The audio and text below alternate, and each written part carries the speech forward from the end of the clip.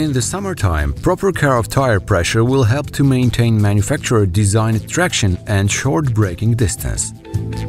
Nevertheless, part of the air escapes from the tire what reduces pressure. Given the valve's leakage and air molecules rubber diffusion, it can be assumed that the tire pressure drops about 0.2 bar per month. Tire pressure depends on outside temperature. It is a different gases mixture which expands after heating and reduces its volume after cooling down. It is assumed that every 10 degrees temperature change results in 0.1 bar drop or rise.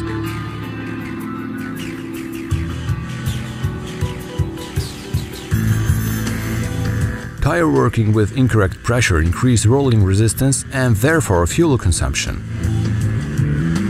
Side pull of a car when driving straight ahead and swinging when cornering can be a sign of a lack of pressure.